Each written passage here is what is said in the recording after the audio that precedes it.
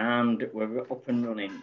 Thanks ever so much for joining us this evening, John Travers, to share, your outlook and reflecting on, your achievements, etc. I've only been in Ireland for probably just over 3 years now, and in that time, I've seen your name coming up at the top of a few national championships. But I guess, like many people of talent, you've come through from a young age group and you've been, picking things up for a while. Do you want to just elaborate on how your career's gone? Yeah, well, I suppose well, first off, thanks for having me on. But I suppose I actually took up athletics quite late. I was doing I don't know if you've heard of the Goshka Awards in schools. So I was fifth year of school, it was 2007, I suppose. Geez, I'm sounding old here. When I was doing the Goshka Awards, so we had to take up a sport there, and I was doing everything and anything before that anyway, and kind of dropped the pen. So it's kind of from there that I actually took it up, and it was funny. We were only supposed to keep it for 6 months, and sure, I didn't really race in the first 6 months, but I enjoyed it, so kept it going. And sure, since then I've gone to European Championships, I've gone to World Junior Championships, and I suppose probably one of my best results is probably I finished 7th in the European Indoors in 2015.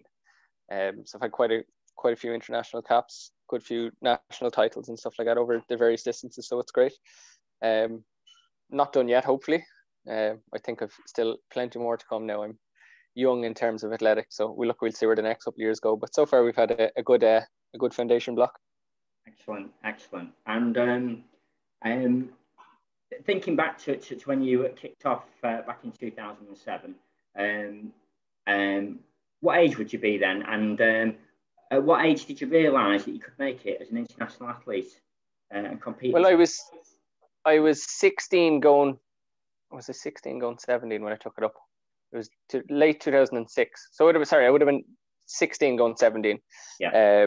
And to be honest, I didn't really take it serious for a number of years, even though it was gas. I suppose my first time I nearly made a team was only in 2008. I nearly made the World Junior Cross team. I finished 8th up in the nationals, which was a shock to me. So I think that was kind of the first time I realized, Jesus, you know what, I could definitely do something in the sport here. I've always been I'm very modest. I wouldn't say I'm confident in myself or overconfident, but I wouldn't hold myself too high until I'd be the type now. I'd be like, well, I am where I am, and I'm not going to be any better until I get better, kind of thing, rather than looking going, oh, I'll run 30 seconds quicker, 40 seconds quicker. So look, I suppose I was realistically, I'd say I was 23, 24 before I really kind of looked at this going, right, this is a long-term thing. I suppose when I started making the European Indoors and stuff like that, it was an eye-opener for me. 2010 was probably my best year. I came out of nowhere and ran that 355 mile.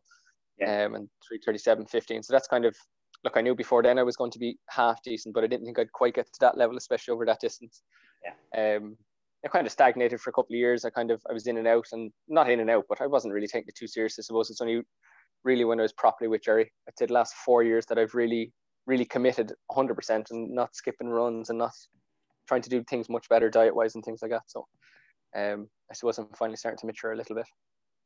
Love it. Yeah, that gives us a nice background to certainly thinking about the next few questions. So, thinking about when you first started, and perhaps when you were working with your first coaches, and when you're doing your running, what kind of processes of training or areas of training were you focusing on, particularly, I guess, at the ages of 17 and then again at 20? And I think you said you've really cracked on since you started working with Jerry.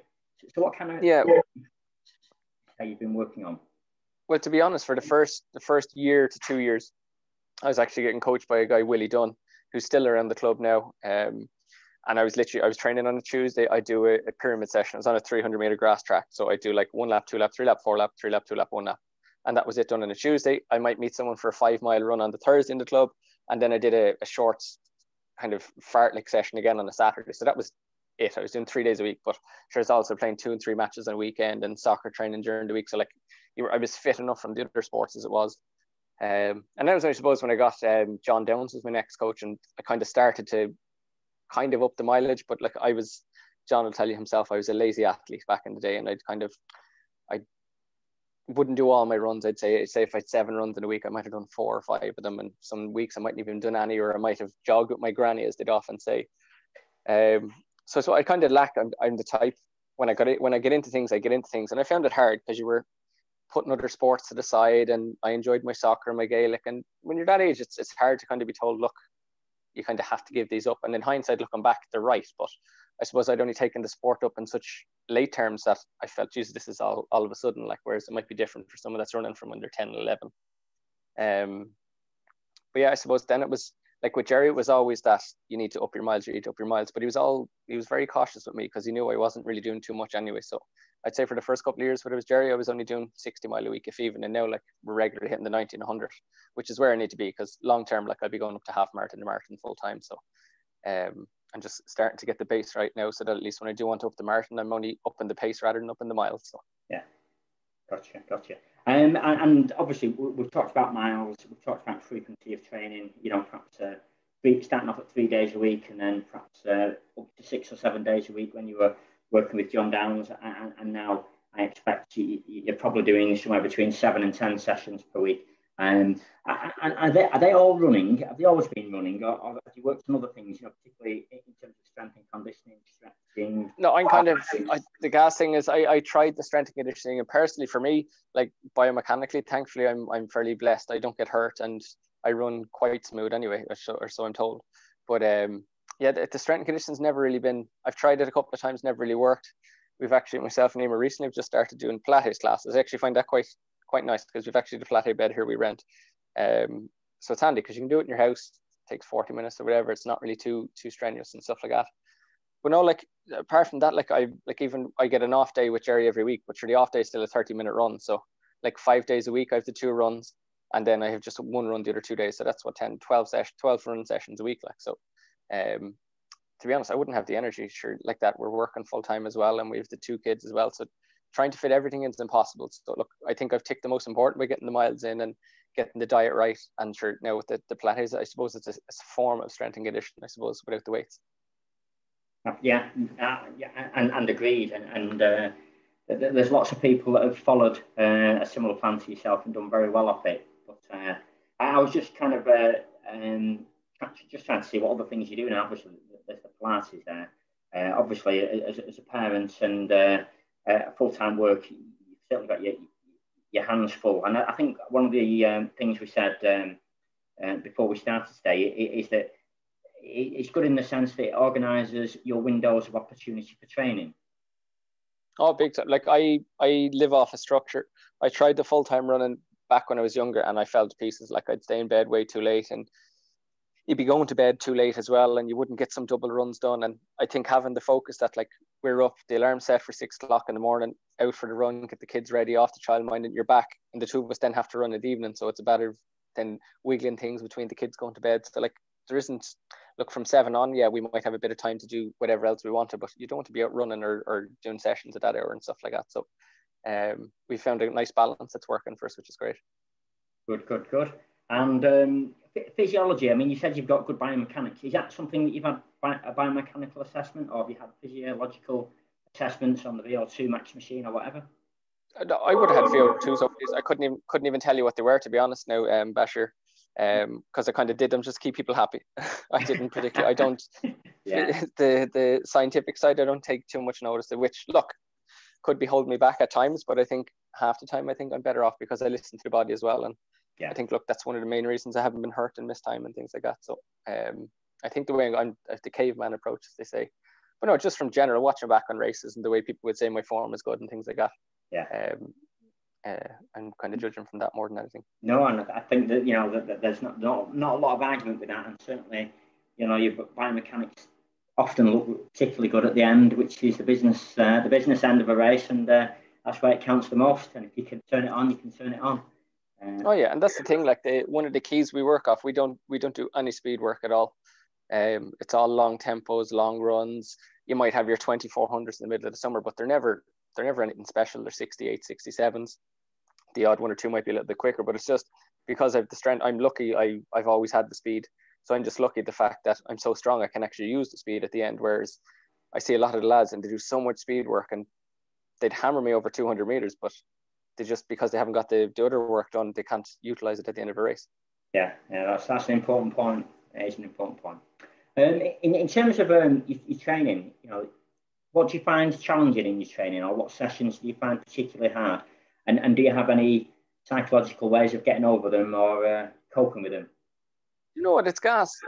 I wouldn't say I struggle with anything training wise. I suppose the initial jump up to the mileage, I did find tough. Like I was constantly tired and stuff like that. But once I got in the routine of it, it's fine. And like that, because it's simple training. It's nothing too strenuous.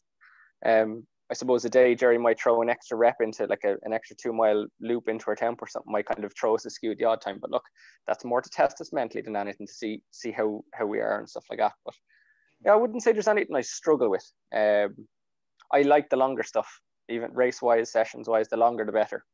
I suppose if he was to throw like 10 or 12, 10 or 20 200s or something at me at a bit slight quicker pace, I might be kind of like, oh, not really my comfort zone. But I'd still do it. I'm the type, look, if Jerry told me to go jump in the lake and start running, I'd jump in the lake and start running. And that kind of like, I trust the process that he's telling me the right thing, so I don't worry about it too much. And you said you found upping the mileage a struggle initially. How did you overcome that initial struggle with the jumping mileage? Well, the first couple of times that I actually tried it for a few weeks, like I did find I'd skip a couple of the morning runs and stuff because I was really tight or I'd be really sore, and I thought, Jesus, am I going to get hurt here? But I think it was more like that. It was the psychological side that was like, just get through it. It's a new thing. This should hurt. Mm-hmm. And like, I suppose if you're an athlete, like, well, I'll class myself because I stop before I get hurt. I don't miss time. Like, but I think because I was so used to kind of going, Jesus, this is sore, I'll back off a little bit so I don't get hurt. I was nearly afraid to push the boundary a little bit. But like, it wasn't the type of pain that I was going to get hurt pain. It was just general fatigue. And sure, once I realized like I'll have this for a couple of weeks and it'll be fine, it was grand. And it was like that. It was the first time I ever cracked a 5K. Every time I get to 3K grand, I was gone and I'd break apart. Whereas then, like this in the runs, once I got past that 2-week stage of doing up the mileage, it then just felt normal again. So I suppose you just have to trust it as well. Like if you have a coach there that's telling you to do something, you need to know, okay, well, he's not going to tell me to do something I can't do, or at least you're going to hope that's the case anyway. Gotcha. And in terms of monitoring yourself, I mean, is it just purely off feel, or do you take your resting heart rate? No, I couldn't tell you what my heart rate is at all. Okay. Just purely, and like that, I have a Garmin, but I don't really. I'd say if I take 3, I don't even turn the watch on half the time. Like, sure. So I'd say if I time my session so I can give feedback to Jerry, and other than that, like we know all the loops around here. I know it's going to be between 60 or 70 minutes for the loop, or 90 or 2 hours or whatever. Like, so I don't really. I get the run in and I get on with it, and that's it. You sound like a dream athlete. You know, I mean, if every athlete I coached was like you, it'd be great. And just get on with it. Don't worry about it. Right. Well, look, I always think there's no point stressing about things, and like I don't want to get caught up in this whole Strava business where I'm like, oh Jesus, I'm 59 minutes and 40 seconds. I need to do my extra 20 seconds, or everyone will find out. If I do my loop and it ends up being a minute quicker than the last day, it doesn't matter because it's the same distance and it's the same feel and it's in a round. So I don't quarrel over a minute here and there, like, as well. So and that's I just think if you don't get too stressed, you enjoy it, like. So absolutely, yeah, it's refreshing to hear that. It's refreshing. Looking back at your coaching process, I mean, you've mentioned 3 coaches that you've worked with. Do you want to just reflect on those and just share some of the positive aspects of working with those coaches when you first started? Well, the thing about Willie, I think Willie was in one of the Olympic marathons in one year. I could be wrong now, and people probably call me on that, but like he'd be the older generation. I'd say he's late 70s at this stage, if not older. So I was really, to be honest, he'd even say he probably wasn't coaching me as such. He was just throwing me in with a group of the young kids down there. So it was kind of more like a group session more than anything. And then I suppose John was the first like serious coach I would have had, in the sense of like I'd be getting schedules and I'd know in a week or two advance. I actually went down and stayed in John's for a couple of months in Limerick with his family and things like that, training up in the mountains. Really enjoyed it, but I just think I was in the wrong state. Like I was running really good times at times, and then I'd fade throughout the season. And I think it was down to myself really, because like that, sure, John was assuming I was doing the training he was saying, and I'd kind of skipped a few things. And I suppose like I was young, I was stupid. So at least then once I came to Jerry, I'd actually kind of packed in the sport before I came to Jerry. And Dermot McDermott from here managed to drag me from AIT down to Dublin a couple of times to do 1 or 2 sessions, even though I didn't want to. And it's just kind of all click back into gear then. So like Jerry has a great way of getting around you then to tell you what you should do and what's the right thing to do. And like I know a lot of people give out about him, but you know what? Deep down, he wants what's best for everyone, and I think a lot of people don't realize that as well. So I'm very grateful for a lot of that. Sure. So in terms of leveling with you in terms of speaking your language. It sounds Oh like yeah. Well, like Jerry's a to even great. think, I won't use the language Jerry used, but I remember the first day I turned down for a session, and he knew I didn't want to be there, and he told me the lads were doing a 6 lap tempo. It's the loop is just under a mile that they use, and sure I pulled up after 3. I told him I had a sore calf, but sure I wasn't bothered, like, to be honest. And I'll just say he just told me not to come back. That's all I'll tell you. He said. So I was kind of like, Jesus Christ. So I ended up coming back the following week, and I did maybe 5 of the 6 laps. He said, I told you, stop wasting my time. Don't come down here. For the third week, I did the 6 laps. He told me I could stay. Like, so, like, we've never had the conversation. I've never asked him to coach me. He's never said he's coaching me. So it just kind of everything just clicked from that day. Like, so he knew what way to get around me, and still does. Like, even if there's a race I'm not really pushed on doing, but if there's one I really want to do and he thinks it's not a great idea, he'll never shut it down. But he'll say things that make me know, look, I'm not too keen on this. I don't maybe think it's the right idea. Yeah. And I think that's very important, because like that, if you have a coach that just willy-nilly says, oh, race this, or I just say I want to do this, I don't think it's going to work out. So look, we have a very good balance. Jerry's the kind of old school kind of coach. I'm the old school kind of athlete. So it works very well. Right. Yeah. No, that's good. It looks like, quality sounding board there, and obviously you're in at the coalface doing the work and feeding back and letting him know where you're at, so he can make those next decisions for you. And yeah, that's good. Quality. But that's quality over quantity. Yeah. Well, it's getting the right balance, Big time. A lot of people spend a lot of time, working on one side and not enough on the other, and wasting an awful lot of time. But that's the good thing about having an experienced coach, is that you can, learn from other people's mistakes rather than learn from your own. Exactly. Yeah. And sure, Jerry always say that. He'd be like, oh, we did such and such a session and we were doing 60 seconds for the 400s. And he goes, but you're not going to ever do that. You don't need to. And like, that's the thing. He knew what held him back and knows what the kind of silly things they might have done back in the day were. So he really makes sure that we don't do that. Like, and even if he's a type as well, if he's there watching the session, if you are going too hard and say we 2400, he'd pull you out after 15. He'd be like, you've gone hard enough. Good luck. Your session's over. Like, even though you'd still be fine, but he'd know, like, you've gone past the threshold here and you're going to do some damage. So like, he'd just pull you out early, like, which is great.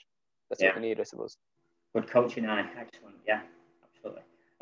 In terms of downtime activities, what do you do to relax? I mean, obviously, by the sounds of it, you don't have time to relax.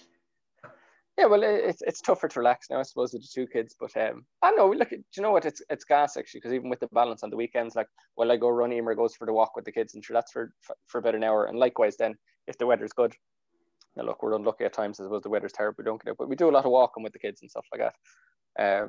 I like to play golf. I only get to play once or twice a year, though, so I can't wait until maybe the running takes the backside in a few years, and I can start playing a bit more of that. Like, but no. Downtime, really, we might go into town for coffees and stuff like that, or the odd walk. That's about it, to be honest.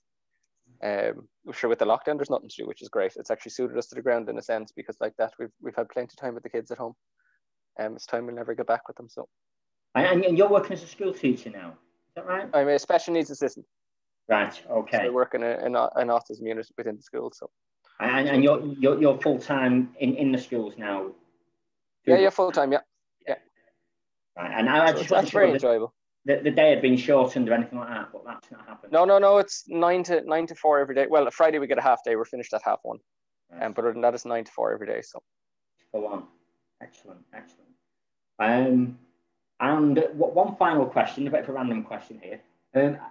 Are there any? You mentioned golf, which is an interesting option. But in terms of athletics, are there any other events that you would like to have tried, or perhaps still looking forward to trying? Well, there is one that I've told Jerry my eye is on to try, and he did say last year we might try it this year, but obviously it didn't work out with the way the year went. But I'd love to try steeplechase.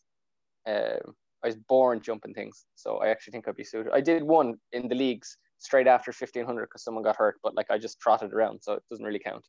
Right. But yeah, I told him before I finish on the track, I'm doing one steeple. And I didn't ask. That was the one thing I said to him. I said, this is the one I'm not going to ask. I'm making space to do one. So I don't know when it'll happen, but we'll wait and see. Well, I'll get you down to AIT because I've got some mini hurdles there and we'll get you practicing. Yeah, I'd be the type I'd just go straight in without any practice. Well, that hope for the best. In fairness, I think Sean Tobin did that a couple of years ago. He did 8:53, but really I think he should have been running about 8:33. But I think he just fell into it and he thought, you do it easily, but I think there is a bit of conditioning and mobility. Oh, it'd definitely be harder than I think it's going to be, but I don't think I'd want to nearly give away a season doing hurdle drills and stuff. I think I'd just have a lash and see what I would have done without putting too much emphasis on it. Because look, I'll say I'll do it in an unimportant year, but sure, there's no such thing as an unimportant year because there's championships every year. So absolutely great. It'll be hard to fit in which year is the least important out of the lot, I suppose. And all I would say to you, with the steeplechase background, it's just do 1 or 2 little drills before every track session. Only need to take 3 to 5 minutes, but over the year, those 3 to 5 minutes could make a big difference to you. Well, this is true. Yeah. And your conditioning. Not little and often. That's all it is. Little and often. It'll get you a long way. Yeah, but I suppose that's the only other one. I wouldn't really be keen on 2 others now. I'm going to go up to marathon eventually, so there's no point saying I'd like to try because I know I'm going to. But yeah, that'd be the one that people mightn't think that I'd ever be interested in, but it's one I'd still definitely have a whack at some stage. Yeah. Well, that's the only thing, somebody like Brian Fay, he's got the speed and he's got the plyometric movement that we can see, but he hasn't got the mobility, and he's or not yet. It might be he's working. Not yet, exactly, not yet. I'd say he'll come out and do it, especially after he ran a good 5K time trial there a few weeks ago, well, probably a month ago at this stage. So, look, if he gets any sort of more agile over those barriers, he'll get a good time out of it, I'd say. Yeah, for sure. And maybe an Irish record might go, but then who knows? Well, it's bound to go at some stage. It's been there a long time. Yeah, that's for sure. Right, John, I've asked all my questions. I don't know if you wanted to often say on these things. Are there any questions that you want me to find the answers for? But I guess you've got your coaches there, or I don't know. I wouldn't want to put you under pressure like that, Basher. Your job cut out for you.